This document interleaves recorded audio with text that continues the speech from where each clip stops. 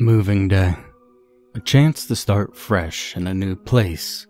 New opportunities, new community, new home. Home, not just a house. To Eric Sherman, this was a place he could finally call home. No ex-wives to hound him for alimony, no disapproving parents to question his absence of faith and atheist lifestyle, no bitchy neighbors threatening to call the authorities about his over-the-top Halloween decorations. No, this house was different. For one, it was in a more rural and secluded county. There were no HOA to worry about. His nearest neighbor was almost half a mile away, and before Eric had moved in, he made it a point to go and meet him and ask some questions about the community. "So, how long have you lived around here, Mr. Holt?" Eric asked. Hell," the old man began. "Why don't you call me Henry? Everybody else does around these parts." Henry took a long drag from his cigarette. "But to answer your question, been here my whole life. I inherited the house and a little farm from my pa after he passed in '75. Henry extinguished what was left of his cigarette in a small glass ashtray before slipping another one out of his wrinkled pack. "Did you grow anything on the farm?" Eric asked. Henry gestured over his shoulder, swirling smoke through the air with his newly lit cigarette. "Nah, just some squash and the like. In the fall, I grow pumpkins and let the city folk come pick 'em for Halloween. You like Halloween, son?" Eric's eyes lit up. Ever since he was a boy, Halloween had been his favorite holiday. He enjoyed being scared, and using his extensive collection of decorations and props to scare others. "Yes, I do, sir. At least my last house, my ex-wife and I would put up quite a display. Sometimes we'd even make a little haunted walkthrough in our yard. Some of the neighbors said our displays were too intense and made too much noise." Henry chuckled and took another long drag. "Well," Henry began, "you don't have to worry about that around here. I'm your closest neighbor and I love all that spooky shit. The noise won't be a problem either. My hearing's been going these past few years, and so if you want to rile up the folk that come out this way for pumpkins and trick-or-treating, well, I say you have at it." The two men chatted for a few more hours. Eric told Henry about some of his more gruesome Halloween displays, and Henry told Eric about which shops were closest and had the best prices. "Well, Henry," Eric said as he shook the old man's hand, "I look forward to living up the road from you." "Well, same here, son," Henry replied. "You treat that old house good, like old things. You handle her with care and, well, she'll treat you just right." A week later, Eric was finishing unloading the boxes from the moving truck and into the old country house. He wiped the sweat from his forehead, gazed up at his new home, and let out a satisfied home. The farmhouse was huge, much bigger than Eric's last house, and more than enough for a bachelor and his dog, a border collie named Cerise. Eric wasn't bothered by the extra space, more room to store props and decorate with macabre knickknacks. Horror and grotesquities were not reserved solely for Halloween. Eric enjoyed adorning his shelves, mantels, and countertops with skulls, bones, old crumbling books, and other bizarre curios he acquired over the years. As he was carrying the last of the Halloween boxes up to the attic, Eric stumbled, sending the box crashing to the floor. He frantically pulled open the cardboard flaps and sighed with relief.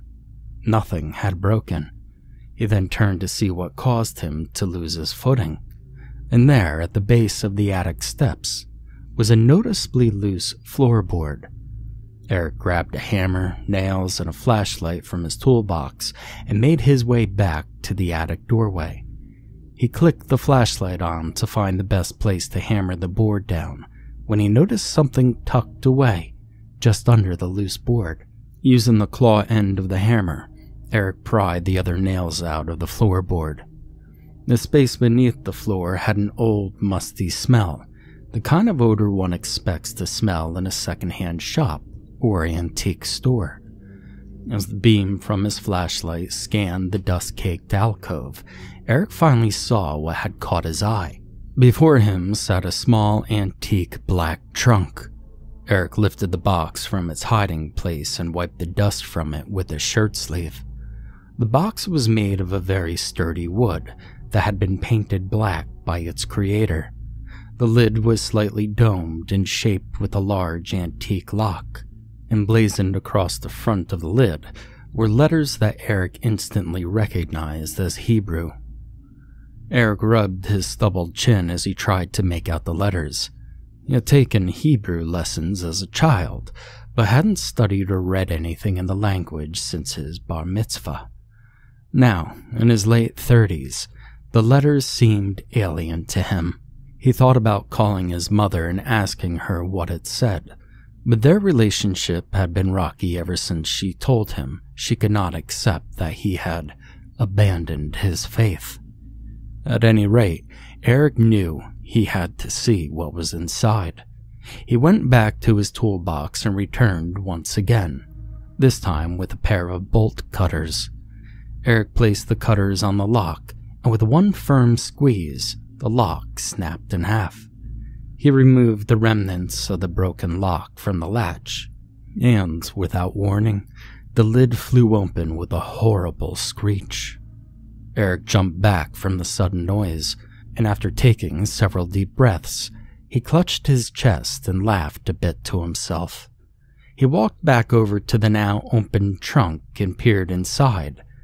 Eric's eyes lit up, as they had at Henry's when he mentioned Halloween. Inside there was an assortment of bizarre trinkets. A small jar filled with teeth, 5 rusted nails fastened together with twine, a desiccated frog, a small jar of what looked to be rock salt. But among the various oddities, the most impressive was an antique jester marionette. The puppet glared up at Eric with lifeless blue eyes and a sardonic grin that was thinly framed by a pair of blood-red lips. Eric reached toward the limp figure to inspect it, when, with a loud wooden snap, its mouth popped open. "Oh shit!" Eric gasped as he recoiled and withdrew his hand from the marionette. His heart began racing, and the sound of pumping blood filled his ears. From the downstairs living room, Cerise had begun to bark. "It's all right, girl. It's all right," Eric shouted. "Daddy was just being a wuss."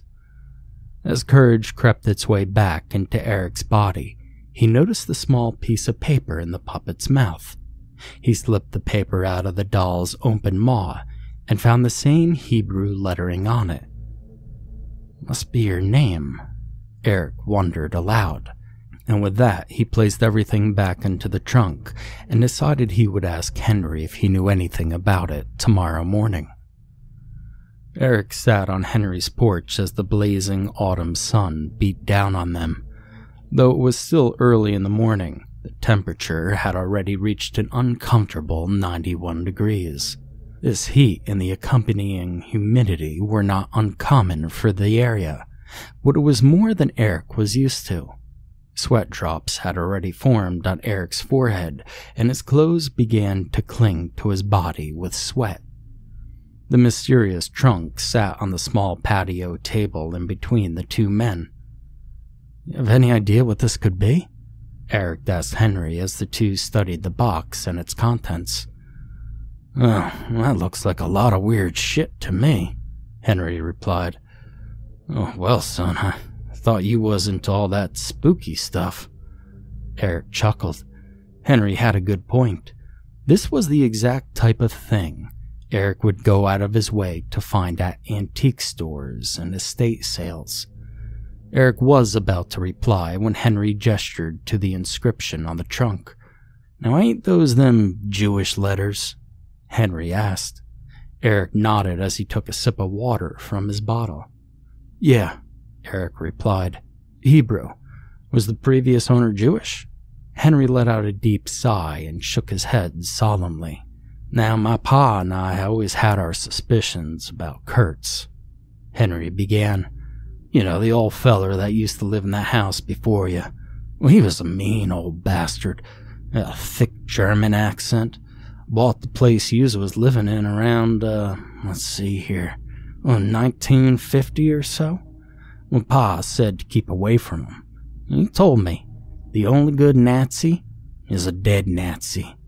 And that old bastard must have stole this off of some poor Jewish fella thinking it'd be valuable someday. Eric looked at Henry with a steady gaze. He swallowed the lump that had built up in his throat. My family is Jewish, Henry. They escaped the Nazis in Poland and fled to America when the war was over. Henry placed a hand on Eric's shoulder and gave a reassuring smile. Now, son, I know it might seem strange living in that place knowing what you know, replied Henry. But maybe this is a restitution of sorts. Oh, that old prick is dead and buried. Now you live in his house, and you've reclaimed something that belonged to your kin. Yes, sir. This is just your people reclaiming what is rightfully theirs. Eric forced a smile and looked down at the box. The puppet met his gaze with its own cruel smile, and Eric turned back to Henry. But why wouldn't the realtor have said something about this? Henry let out a laugh. Oh boy, even if they knew the old fool's history, do you really think that would be something they'd advertise? Henry replied. Eric knew he was right. No sane person would stop on a real estate listing that read, Rural Farmhouse, Country Living, Former Fascist Occupant.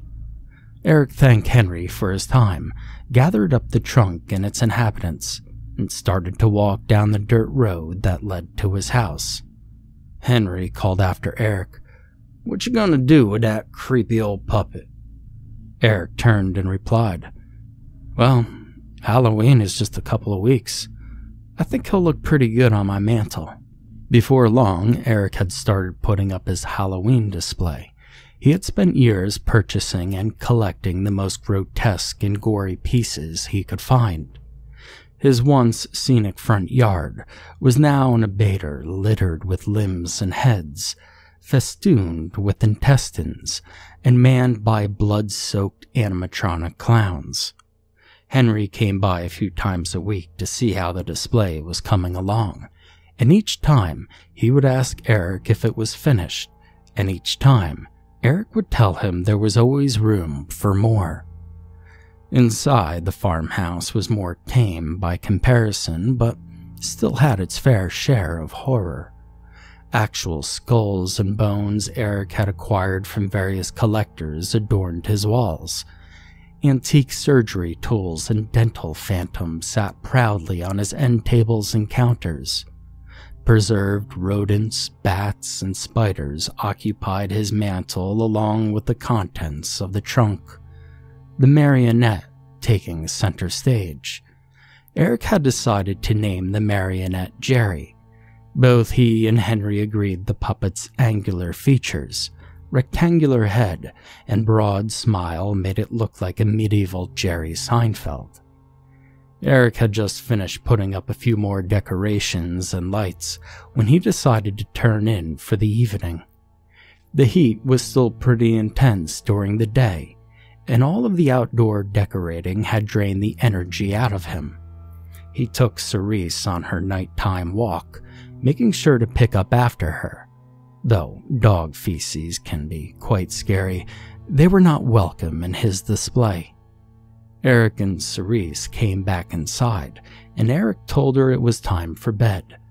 The dog curled up on her favorite wing-back chair, put her head down, and blew air out of her nose the way a disappointed child would respond if you told them it was time for bed.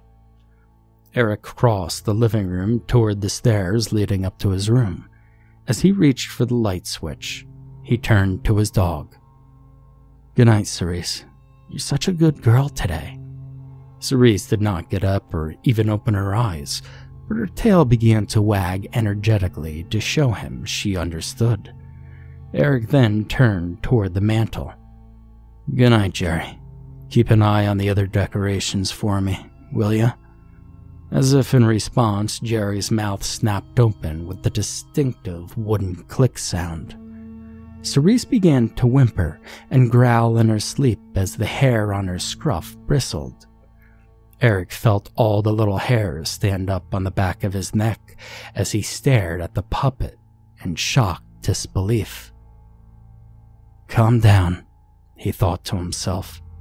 "It's just an old doll." He made his way cautiously over to the mantel, his eyes locked in a staring contest with Jerry's.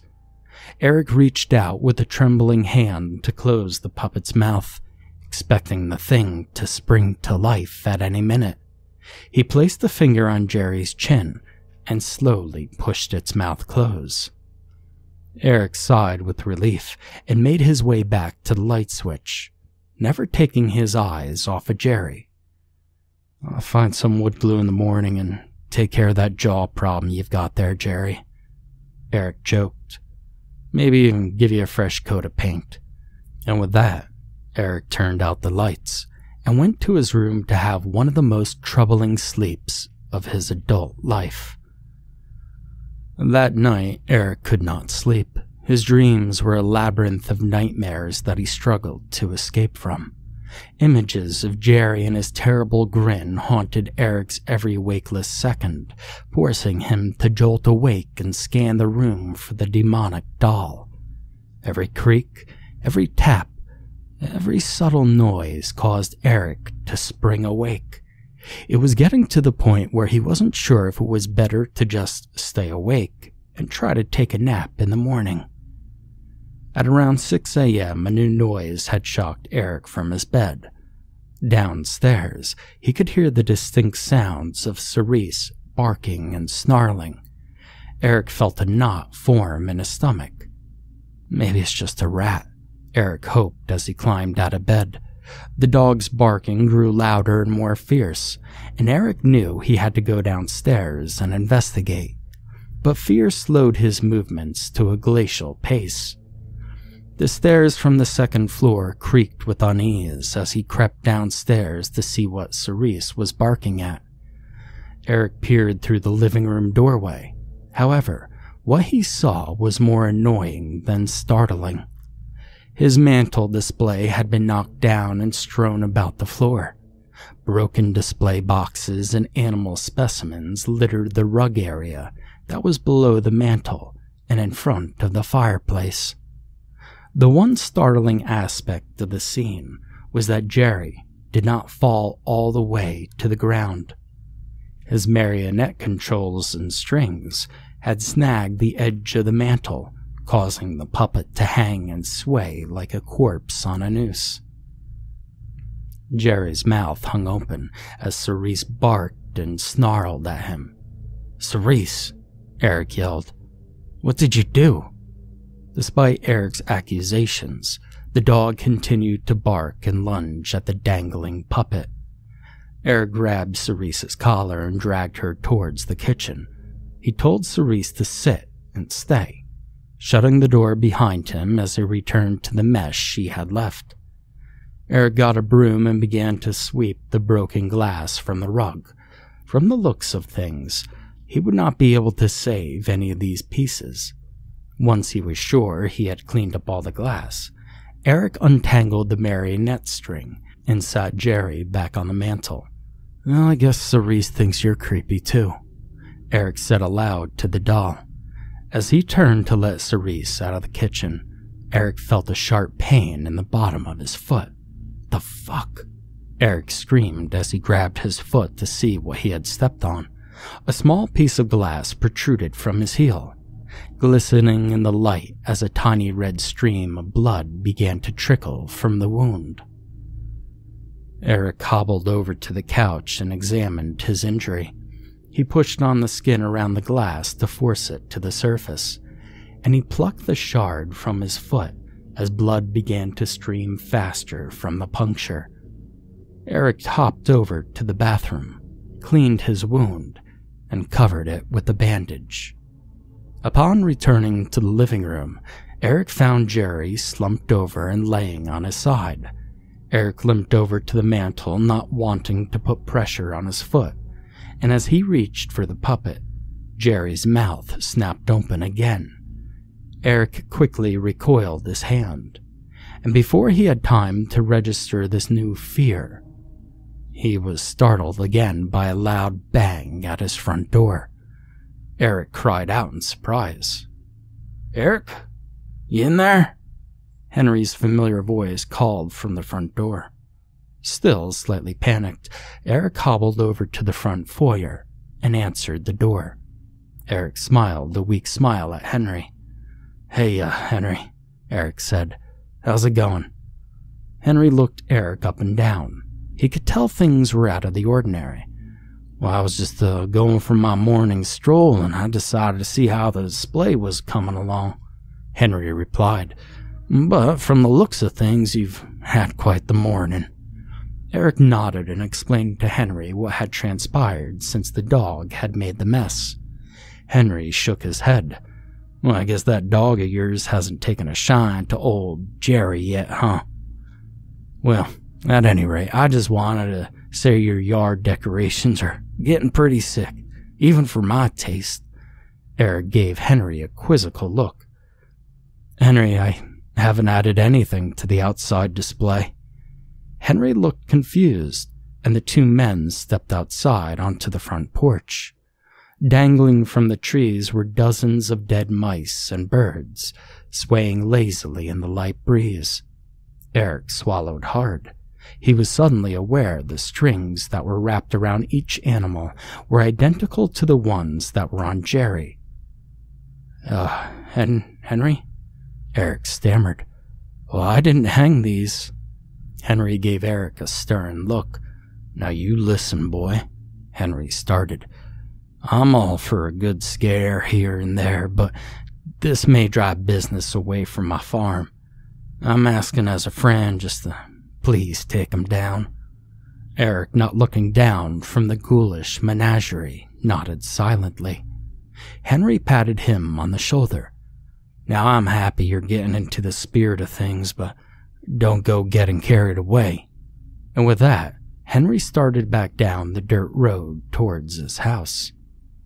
Eric retrieved a ladder from the shed and began the grim task of removing the lifeless creatures from his trees. As he finished taking the last morbid ornament down, he heard Cerise barking from inside the house. Eric climbed down the ladder and burst through the front door.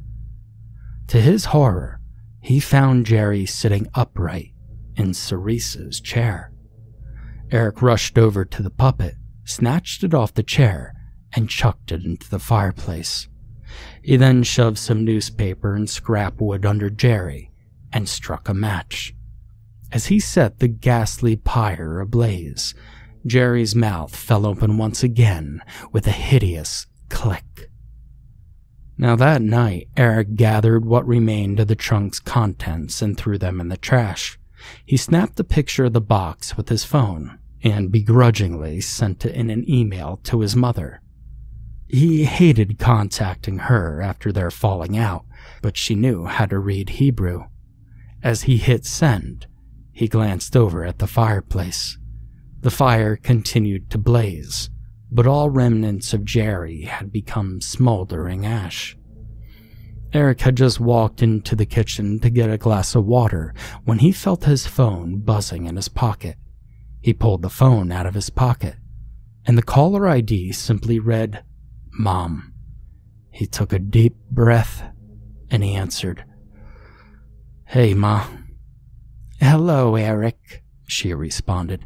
"I just got your email. What exactly am I looking at?" Eric did not want to tell her all that had happened since he found the trunk.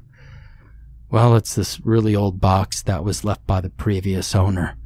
I can't make out what the Hebrew says on the lid." Eric heard his mother sigh. "Oh, well, you don't even remember enough Hebrew to read a short word like that?" his mother scolded. Well, at any rate, I hope you left that thing alone. Eric began to feel the hairs on his neck stand up. Why? Eric asked. What does it say? Dybbuk, his mother responded. Old superstition. They're like demons or spirits, and the word actually means adhere, or to kind of cling. Eric took a deep breath, but before he could respond, he heard a sharp yelp from the living room. Mom, I'm going to have to call you back. Eric hung up the phone and bolted into the living room. The sight that greeted him sent his head spinning. Cerise was thrashing about on the floor in front of the fireplace. Protruding from the ashes was a long, sickly, pale arm. Its skeletal fingers were firmly wrapped around the dog's neck. Cerise! Eric shouted, and with that the arm gave a quick twist, breaking the dog's neck with a terrible snap. The arm raised Cerise's lifeless body into the air, and then with one swift motion, threw the dog toward the front door. Eric stood frozen in horror, not knowing what to do or where to run, and before his senses could finally return, all of the lights suddenly snapped off, and the fire went out. Eric groped behind him for the kitchen door, eyes fixated on the unlit fireplace. And then Eric's phone buzzed violently in his hand. The screen illuminated. The caller ID said Jerry. Before he could do anything, the phone accepted the call and switched to speaker mode, and a shrill, unearthly screech emanated from the device as images of an eyeless, gaunt face in gesture paint flashed on the screen. Suddenly, the phone went dark and the screeching stopped. And in the darkness, Eric heard something slump onto the floor in the direction of the fireplace. As he turned to run into the kitchen, he heard the sickening thumping of the creature crawling towards him. Henry stood in Eric's yard. An old cigarette clung to his lips. He shook his head.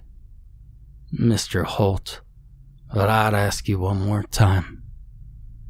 What were you doing in the deceased yard so early in the morning? Henry took a long drag from his cigarette. I told you, officer. Me and him, well, we become really close friends. We was fixin' to be partners around Halloween time. But he'd spook the young'uns and city folks, and, well, I'd be selling them pumpkins. Poor kid. Well, I knew he was in a bad place. He told me about his wife leaving him. Told me about not being on good terms with his folks. I knew something was off, but I never guessed he'd do something like this. The two men turned around to re-examine the horror in which they spoke. In a tree, high above the Halloween grotesquities, hung Cerise. A coarse rope pulled tight around her neck. Hanging beside her swung Eric, face made up to resemble the marionette sitting upon the branch suspending them.